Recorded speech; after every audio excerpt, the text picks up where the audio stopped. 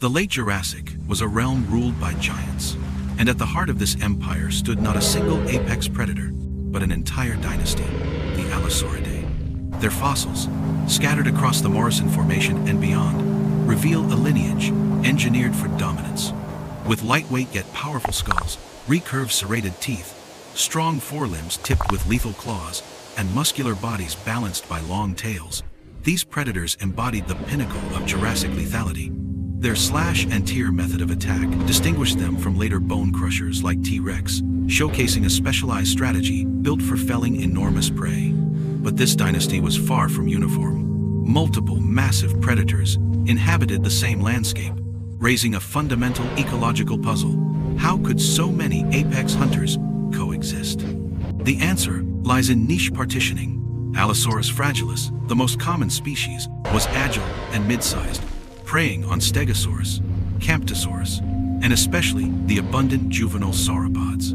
In contrast, the colossal Saurophaganax maximus, stretching over 11 meters, was built for tackling the largest adult sauropods giants few others dared to challenge.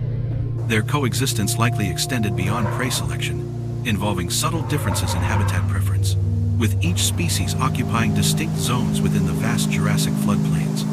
Yet these boundaries were never absolute.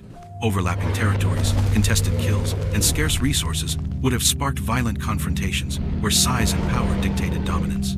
The fossil record preserves the brutal reality of their world.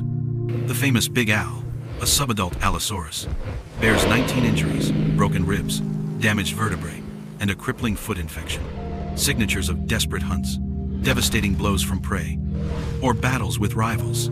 His skeleton narrates a life of constant suffering in a landscape where even the strongest predators endured relentless physical punishment. Even more chilling is the Cleveland Lloyd Dinosaur Quarry, a predator trap where dozens of Allosaurs perished. Likely drawn to trapped herbivores, they themselves became mired in mud, triggering deadly competition and even cannibalism among desperate individuals. This site reveals a hierarchy enforced through violence, where the dynasty's own members were often the gravest threat. Together, these scars and mass death sites illuminate a world where dominance was never secure. The Allosaurids ruled not through peace, but through ceaseless struggle, an evolutionary crucible that shaped the Jurassic ecosystem and left behind a legacy carved into bone.